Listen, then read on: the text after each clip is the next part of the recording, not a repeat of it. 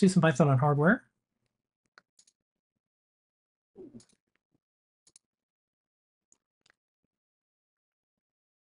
This comes from our newsletter. Lots of stuff this week. You have your pick of the week. You can check out all the latest and greatest. There is a MicroPython update. There is a CircuitPython 9. Beta, we're getting a lot more bugs. Thanks everybody for putting those in. Yeah. We had 7 bugs, and apparently now we're up to 14 bugs, which is actually good because it means people are testing stuff and opening. Tips for running a Raspberry Pi for a long period of time. Lots and lots and lots of news about Python, especially if you're thinking of picking a programming language. There's some things that we have. We usually have what employers are looking for, or if you're thinking about data sciences, Python's a pretty good choice. So we have those. But this week, highlight of the week, Ladyada, you had this one. It's project of the week, making a MIDI.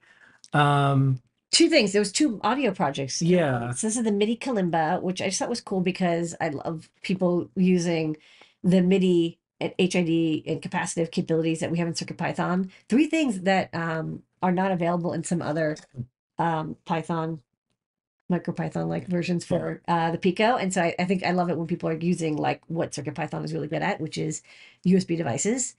And then there's another project. If you go scroll down, popular, keep going, keep going, keep going, keep going, keep going, keep going, keep going, keep going. Keep. Yeah, it was well. Look at all this content. I know there's so much content. It was the. Oh my God, sorry, there's so much. There's a lot of projects. There's another thing. I don't remember what it was. It was the now I feel bad. I should have given you the link. There was the MIDI synth, and then there was the project that was like the synthesizer. I feel bad. I don't remember. I'll keep going. Down.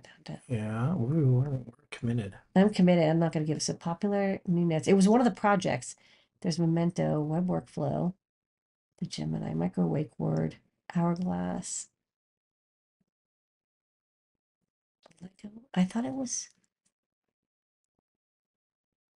Oh, there was. Yeah, the Synth Sandbox. Yeah, can you go to this? Okay, we're gonna go. So this was kind of cool. So this is, we have the synth IO capability in CircuitPython, and this is a person who like actually made like a synthesizer out of it. And like they made a library that makes it easier to use synth IO to like they have a keyboard PCB with like battery, and they use a Pico. And then they overclock it and stuff. So I think it's neat because it's like we did synth IO, and I was like, I hope somebody makes a synthesizer out of this, and somebody did. Yeah. And it's just goes to show you how big the newsletter is. It's so big, I can't find stuff. It was, yeah. So check it out. You can look at it on Adafruit Daily. You can get it in your inbox. We do not spam. Subscribe. You can put it on GitHub. We also have a permalink. We have an RSS feed and more. That's Python hardware for the week.